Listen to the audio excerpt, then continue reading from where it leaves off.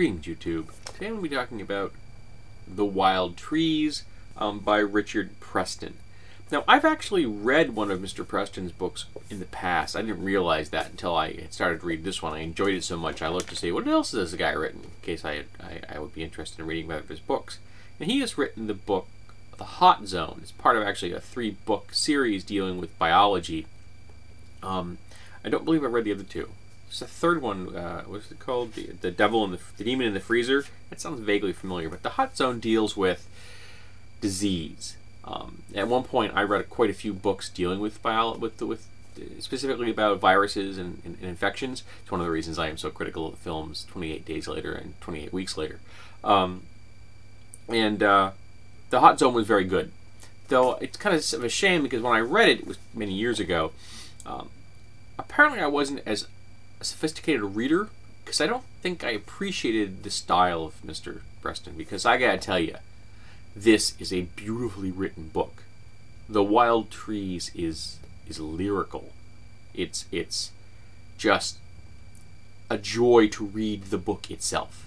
He has a command of language, his ability to write about people is wonderful. Now, I've been very critical in the past of authors that I felt were frustrated novelists when it came to biographies, that they were projecting themselves into the story, that they were attempting to tell a fictional story through the lens of telling someone else's story because they couldn't get a deal to sell a book which was purely fictional.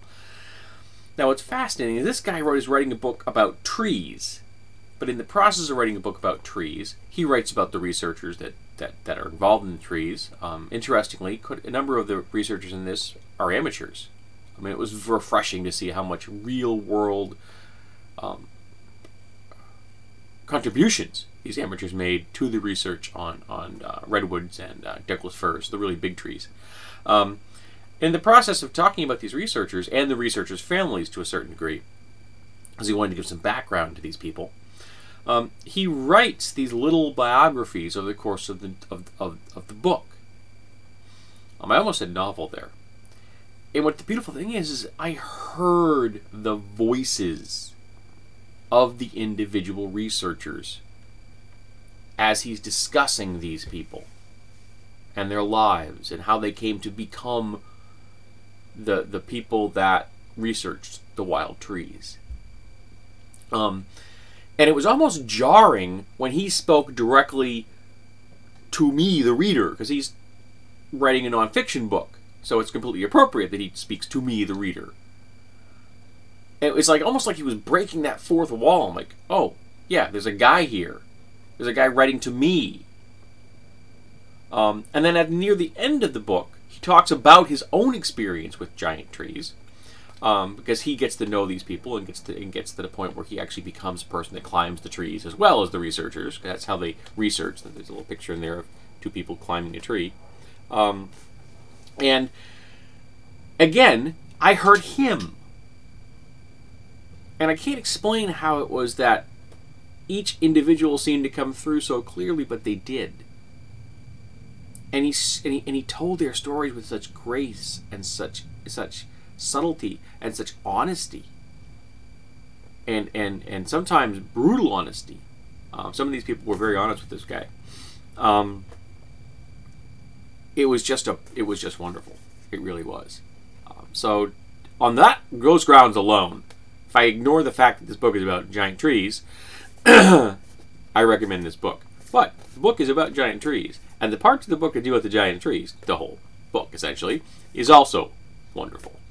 To hear how little we knew about giant trees up through the 80s and 90s, even into our century here in the 21st century, it's fascinating to see that there was such biodiversity in the tops of those trees and that entire layer, the canopies of the trees, that was, in some cases, utterly unknown.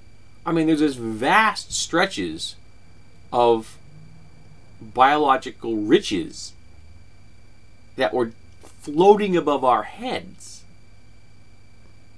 because no one had just taken the effort to climb up into the trees and really do a thorough, proper form of research. You know, you go up there and you catalog every single branch and on every single tree in a grove, and all the creatures you can find there, all the plants that are growing up there, all the animal types are growing up there. There's an entire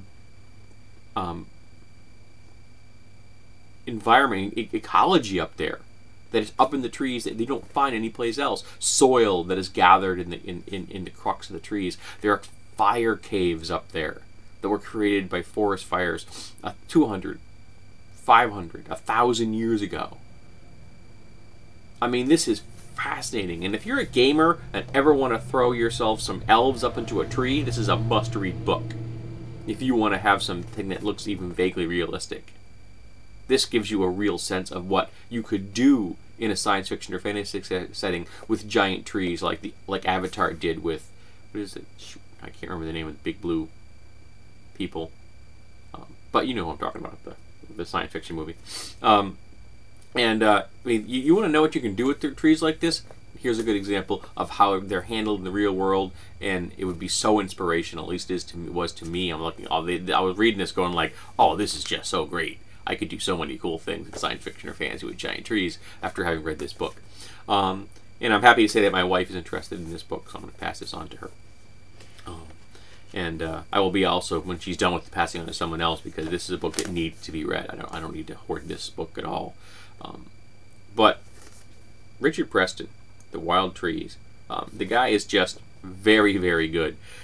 If it wasn't for the fact that I have too many books, I mean, I have an entire 6-foot bookshelf. There's a bookshelf just like this one across the room from me, which is full of nothing but books I need to read. In fact, there are books piled on top of the bookshelf because I've been very bad when it comes to not buying books. I fail miserably at not buying books. Anyone who's watched my bargain videos can tell you that.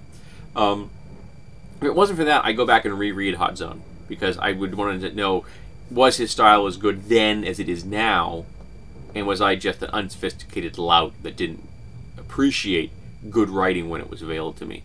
Because I wouldn't be surprised at that. There have been times in my life when I was not a sophisticated reader, when I didn't appreciate what I was taking in, and in retrospect I should have. But you know, can't have everything. I can't even have hair. So, if you like trees, if you like beautifully written books about the researchers that have thrown their lives and put themselves at risk, both financially and academically and physically, to do their research, this is the book for you. Just really well done.